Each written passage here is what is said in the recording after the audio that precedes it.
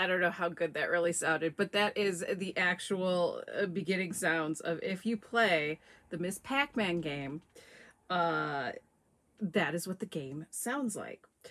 And those are, you know, my old school jams in terms of video games. And the fact that I grew up on arcade games and very early gaming systems like the Atari 2600, Coleco type of game systems. And yeah, before, you know, basically Nintendo, you know, was the state of the art game when we updated to from our Atari to Nintendo. And that was probably around the time that I stopped my game playing. But in terms of actual home games, though occasionally I would pick up a joystick or a paddle and then eventually a game controller. Yes, they were much simpler back in the day. And I was still known to play various shoot 'em up games at the arcade. Yeah, I did say arcade. So, so it's one of those things where, yes, I've grown up in the age of video games where while we did not have Pong, I was known to play Pac-Man, though Miss Pac-Man is way more fun than regular Pac-Man.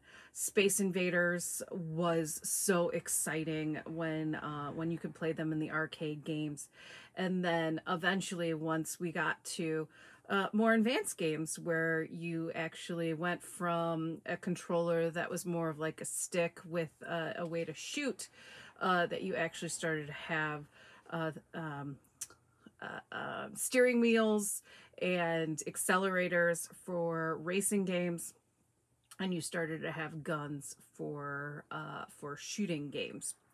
But not so much. We're not so much talking about the games themselves, but we're talking about the sounds of games and their sound design and a little bit of the history, plus a couple great chapters that are analyzing not only a very early use of sound in some more of the early 8-bit type of video games, but also some more advanced sound design when we get into the discussion on Silent Hill. So for this week's discussion, it's video games, video games, video games, video games, and the sounds of video games. So we've got 2 chapters in Palmgrave.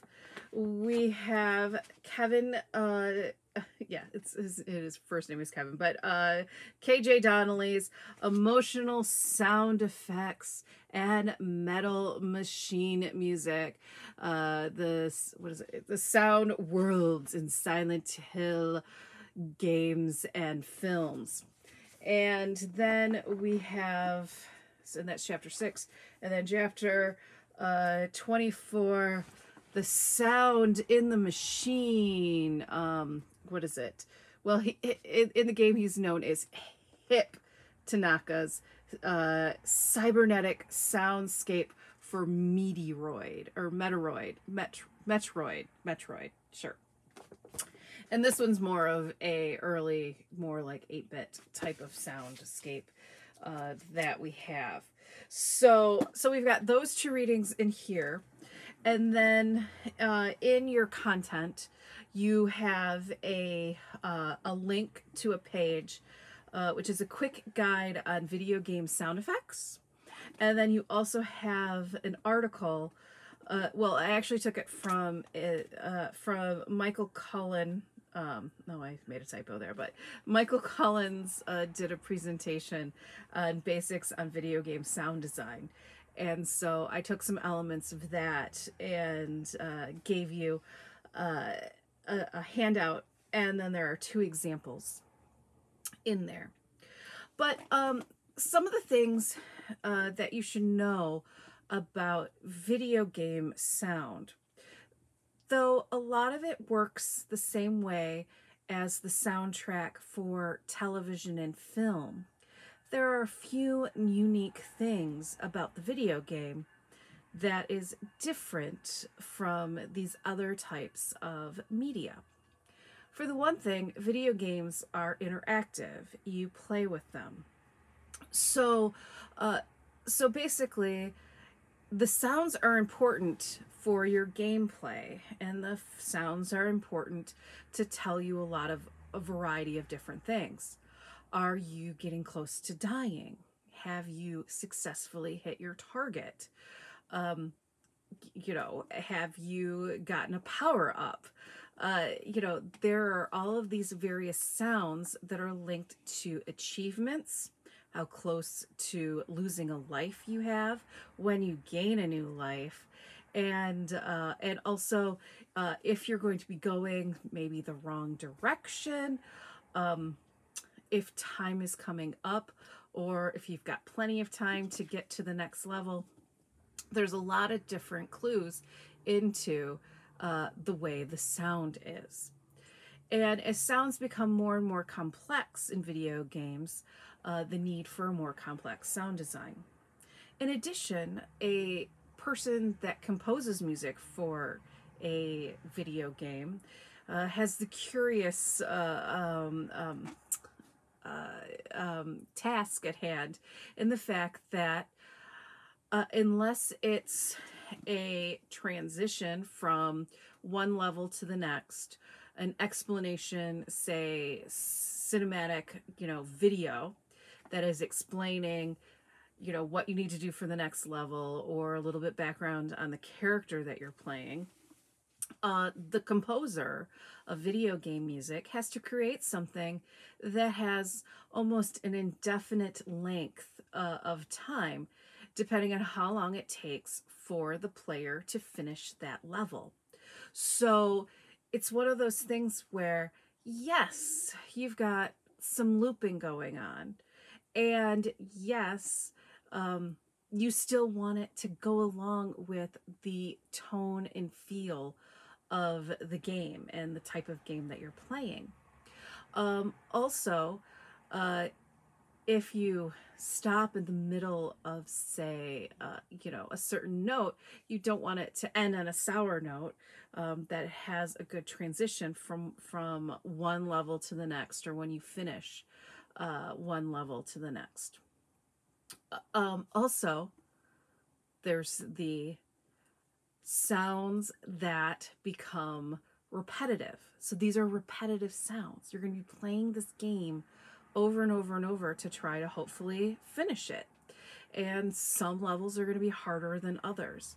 And so these sounds have to also be, depending on the type of game, pleasing, sounds good on repetition, isn't going to become awful and annoying as you play the game. So these are all things that you need to make sure as a composer, some of the challenges that they have. Now, one of the things is, as you will, in some of the videos and in some of the readings, there were certain constraints with very early video games. The technology at the time is not the same as the technology we have in current games today. And the fact that a lot of them were what sounds actually came out of the circuitry that was already in the game that you can use and manipulate. So these are a couple of things, that there are certain constraints with how can you create the sound design depending on the technology that you have. So that is why very early games have very simple sounds. Pong has pretty much one sound, but it has three different types of notes to that sound. So it's when the paddle hits the ball, and then whether it successfully hits, and then it goes away, and then if it misses and you lose it.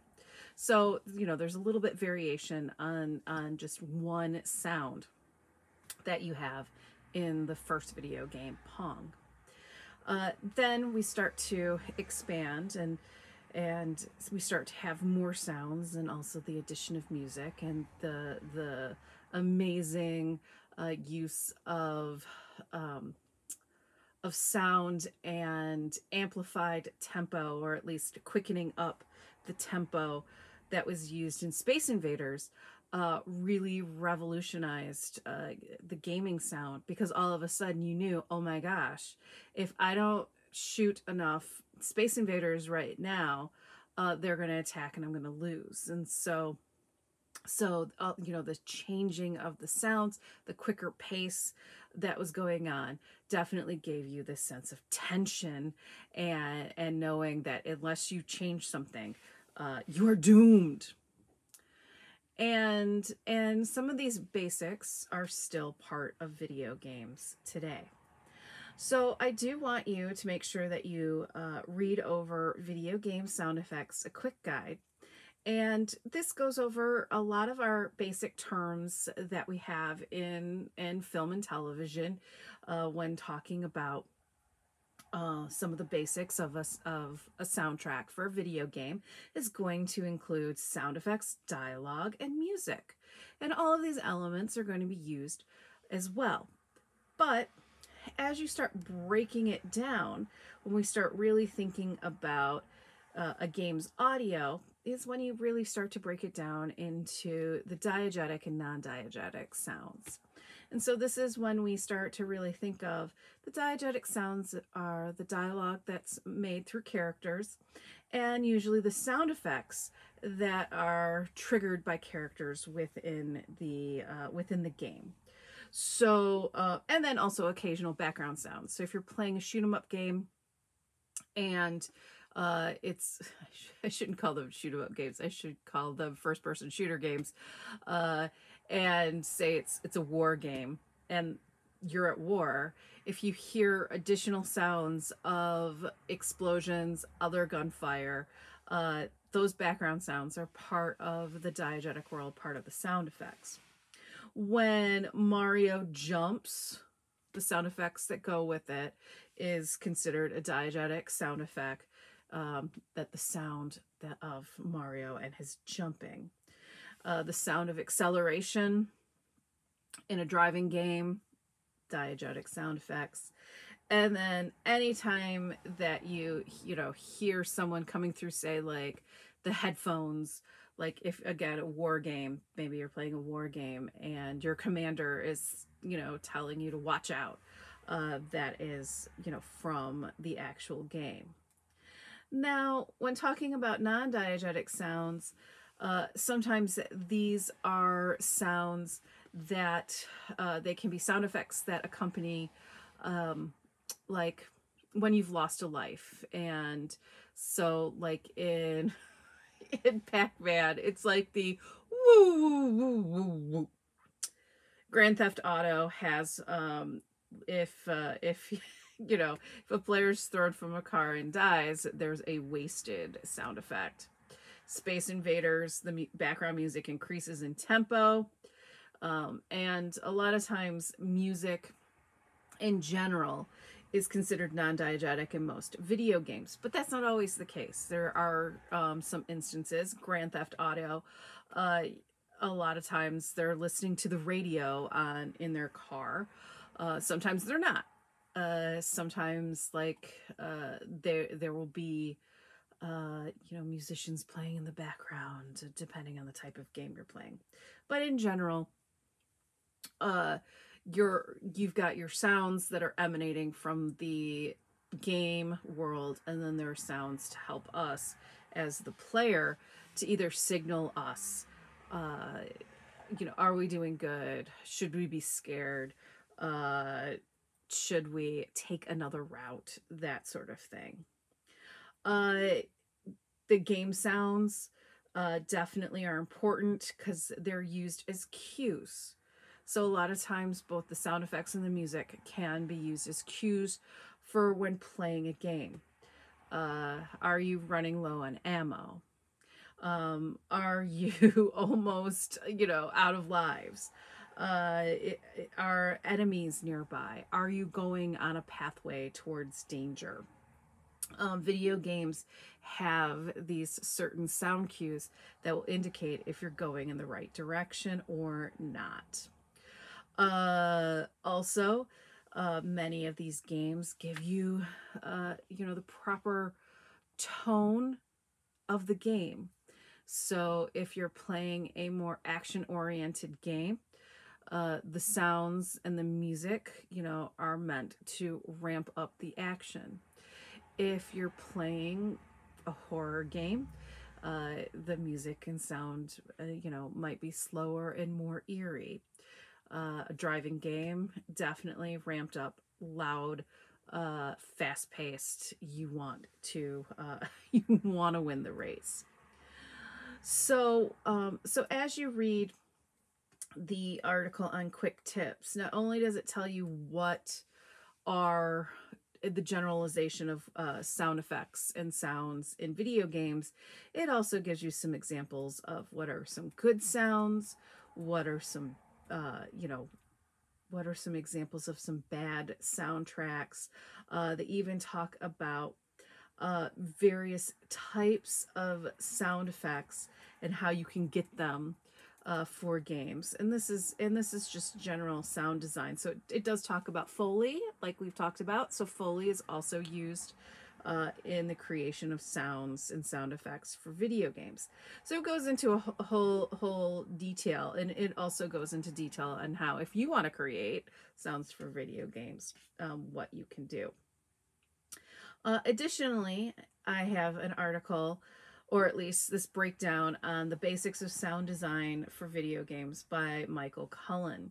And he goes into detail on what is sound design, and much of this is what we've already discussed throughout the semester. But for the most part, when we think about sound design, we think of that sound design is able to create a mood and a feeling, tell you the location of where this world is taking place. It's used to define a character, mirror or exaggerates how things sound in real life, and to clarify the narrative. So all of these things work with your sound design. And so these are definitely things also to use and think about in soundtrack sound design.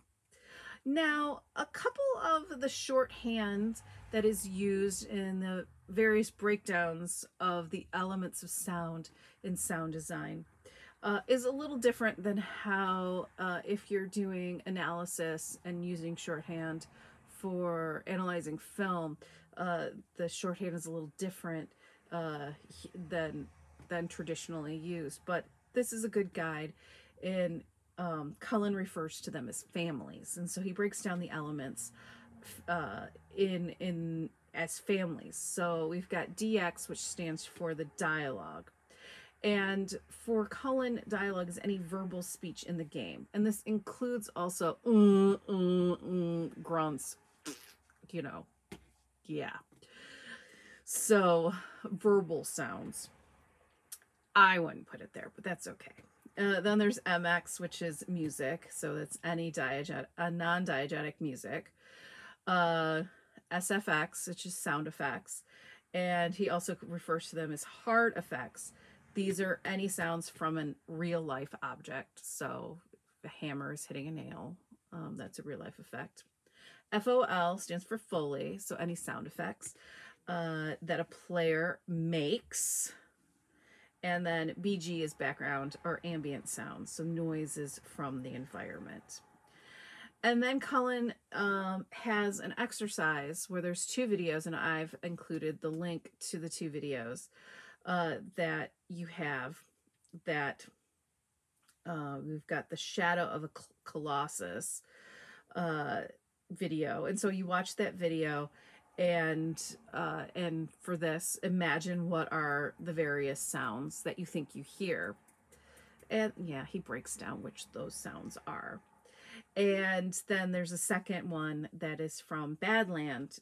And again, it breaks down all the different sounds. So what do you hear, and compare it to the list of what Cullen has.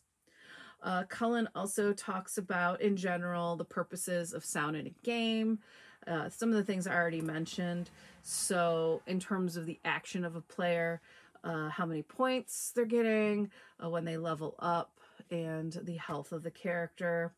It also gives you the environment, so you might hear things like rain, snow, sleet, that sort of thing.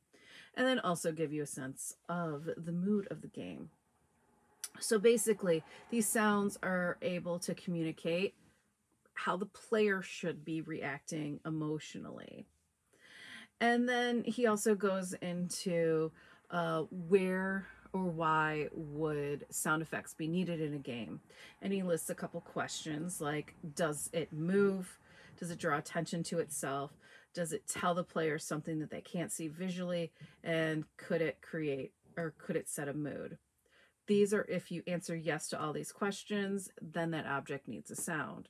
So basically, anytime that there's any sort of movement, anytime that you need to draw attention to an object, anytime that you can't see it, but you need to know what's coming up, you need sounds to that. And then, of course, there is the thematic expectations. So whether it is a action adventure game or an 8-bit game, there are various types of sounds that you can or cannot use in this type of gameplay. So make sure that you read over that and review the two examples that we have there. So I'll give you time to do that. All right. Now the next part that we have is fun, especially if you have been playing if you've been playing games. I am very much more familiar with the sounds in part 1 of this video than part 2. But we've got classic video game sounds explained by the experts, 1972 to 1998. And basically what we have is these guys that are actually sound designers for video games, talking about the various sounds in video games, why they're iconic, and sometimes a little history about them as well. And then part 2 talks about more modern games by the same guys, and they explain sounds from games from 98 to 2017. So if you are a gamer, you probably are a little bit more familiar with the sounds from, as I said, part 2 than you are from part 1. Again, I'm sorry, I'm not as familiar, but yeah, give me a Miss Pac-Man, or give me Tetris, and I'm good to go. Even some of the Mario games I'm familiar with, but yeah, so that's my thing. So watch those 2 videos. It's about, let's see, yeah, it's about 20 minutes, 24 minutes in length, but I think you will especially enjoy it, especially if you are a gamer and you haven't played in a long time. And if you're not a gamer, you might hear sounds that have been used in pop culture and not realize where it came from. So check out these 2 videos from Wire magazine, Wired, not Wire. There are 2 different magazines. Those are 2 different topics, but Wired magazine, on the experts explaining the sounds of video games. Ding! Sorry, that's my terrible sound of Mario jumping. All right, so in continuing on with more classic video games, we have our first essay that, well, I know I went backwards, but our first essay that I want to talk about, which is chapter 24, and the sound in the machine and the sound of Metroid. And Metroid is a game that is a relatively early game. It's from 1986, and the sound design of this game, basically there was only so many elements that we had for this gaming system, and this was for the Nintendo system, so it was an NES game. But yes, we only had the 8-bit sound, and so there were some limitations in the sound design for this game. Uh, but and the chapter talks about not only early game sounds like the sounds of Pong and the exciting sounds of Space Invaders, and even some other games like Mario and that sort of thing. But the sounds of Metroid was one that definitely had some interesting ideas in the fact on how you can use sound and the soundscape, especially with limitations on what you have in the actual creation of sound. Also, the fact that some of its key uses is very reminiscent also of early sci-fi soundtracks like that of Forbidden Planet. So we do have, and it is trying to also replicate this whole concept of the cyborg and cybernetics. This is like, I mean, it's a contemporary of the Terminator and that sort of thing, but the whole concept of the sound is trying to replicate that. So then you also have the changing up on, again, the sounds of when you are jumping and when you get to certain levels. So after you read this article, or if you've already read this article, check out the full game. Now, you don't have to watch the whole game because it's about 78 minutes of gameplay from start to finish. So I want you to at least watch the first few minutes of the game and then fast forward to about the last 10 to 8 minutes of the game. And this is where they talk about how everything kind of changes when we get to the mother brain. And then also when we realize that that our hero is played by a woman, and so that's when also things kind of change a little bit. So definitely check that out so that you have a better understanding, especially on early soundtrack sound, especially of giving you a more full soundtrack design. Okay, sorry. I'm just feeling silly for you, okay? So the last essay that we have is from Kevin Donnelly or KJ Donnelly on Silent Hill. And this essay goes into great detail about Silent Hill, the video game, and how much of the early games not only was the music composed, but also the sound effects were created by Akira Yamaoka. So he had a great influence over how the game Silent Hill was going to sound like. And this was considered a revolutionary soundtrack in the fact that it really changed the dimension on what you would have for a horror game, but also how it didn't use what would be considered more traditional classical music, but a mixture of you've got a little indie rock in there, you've got industrial music, you have the use of trip hop and and kind of like dark wave, synth wave, and this music definitely works.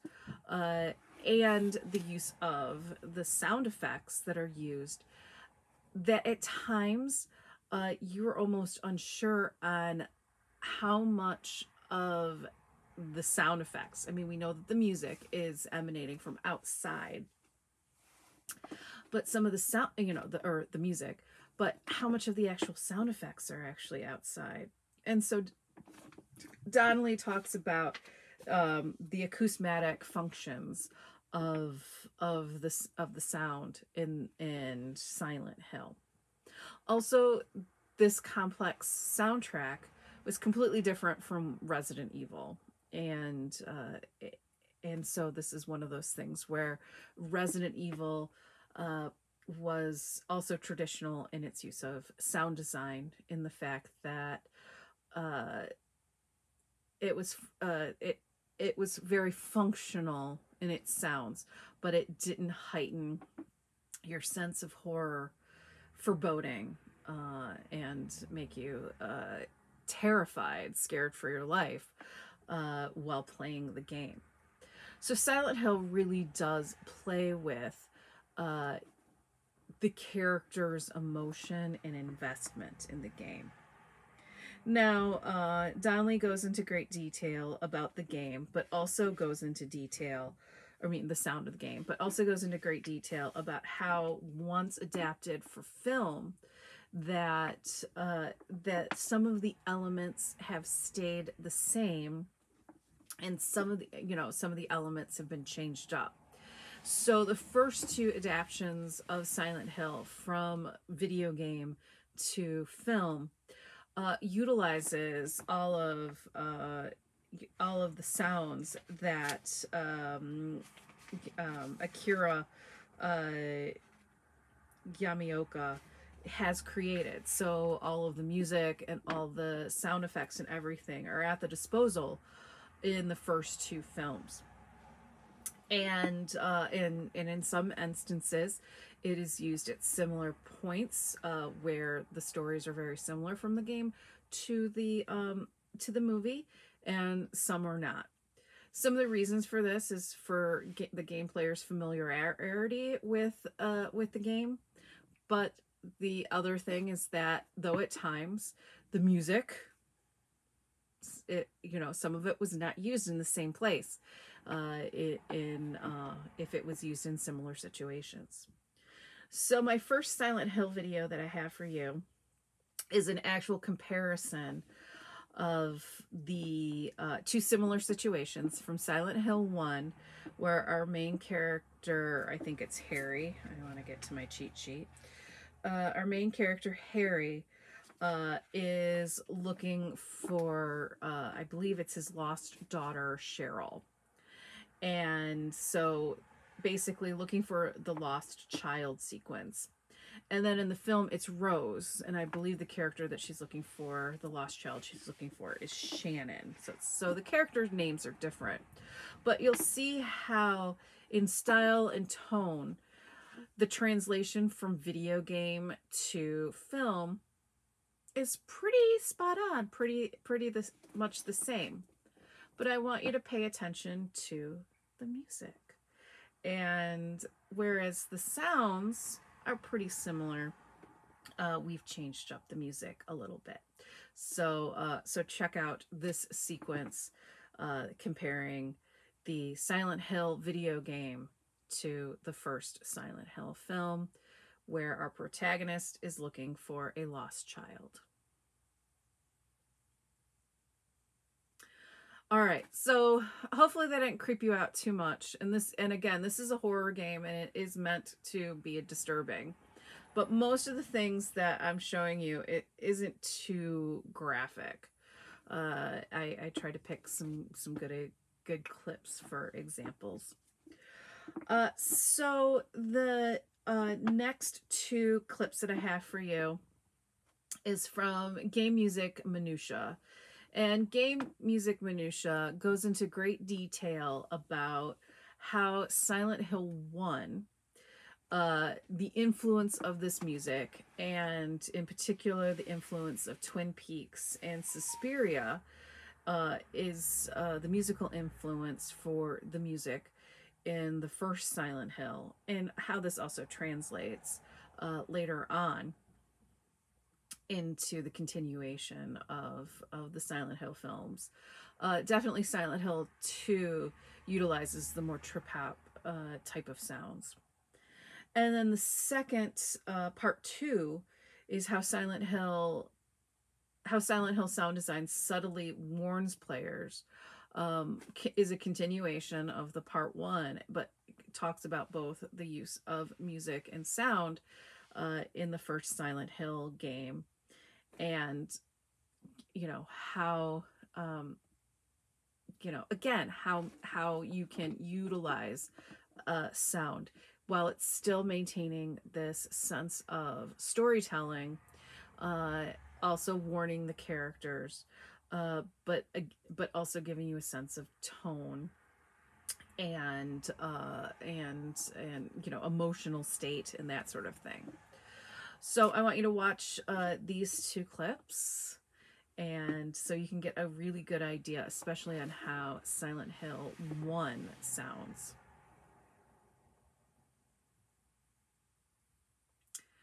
Now, in your essay by Don Lee, he does bring up the influence of David Lynch's Eraserhead, and that is brought up as well in these videos. But in particular, the influence of Twin Peaks is brought up as an influence in Silent Hill 1, but there are a lot of industrial sounds as well. And the soundscape for Eraserhead is a very industrial sounding. And when I mean industrial, I don't mean like Nine Inch Nails and Nitzer Ebb and, KMFDM. Don't mean like the musical genre. I mean the sounds of industry. And so having this part influence within the sound design is also very important. So the last two clips I have are full gameplay of Silent Hill and Silent Hill 2. And I do want you to just, watch and listen to the beginning on both of them. And scroll through and just give yourself a little bit of sound, and you'll notice a taste of the sound of these games, and you'll notice how the sound design builds from the first to the second game, but still has this overall servicing the narrative of the game, warning characters, and if you did continue to watch actually the game music militia videos, there are more, and the next part talks their part 3 starts talking about Silent Hill 2. It starts to talk about how the music changes, and also how the music is also indication of characters and character arcs. But Silent Hill 2 is considered a watershed for the Silent Hill franchise, and the music also very much reflects this, especially with its heavily influence of trip hop. There's lots of commentary on Silent Hill 2 and how it really was a game changer in what you can do with sound and music with video games. And yes, it is very, trip hop was a type of music at the time that wasn't extremely popular, but matched the feeling and tone. So you do definitely have the influence of Portishead on the soundtrack, and the opening title music for Silent Hill 2 definitely reflects that.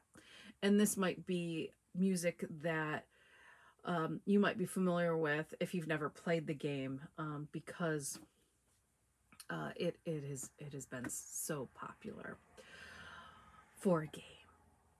So I definitely want you to check those things out, and I think this should be fun and enlightening to those of you, even if you don't play games, how integral sound and sound design is for video games, and how it is uniquely different from movies and television, especially for the fact that it is an interactive type of gameplay, an interactive media, and the sound design has to go along with that.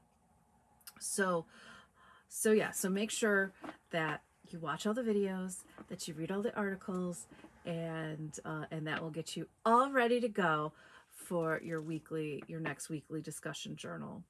Also, hey, it's time to sign up for your final research project topic. I know.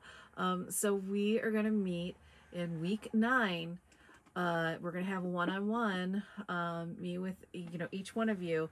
And this is where you're going to pitch me your idea of what you want to do for your final research project. This should be something that you are passionate about, something that is sound related that you want to explore in more detail. So the sign up is already ready to go. So please make sure that you check that out and sign up, because we will be doing these meetings during week 9. So have a good week. Enjoy watching all these video game related videos.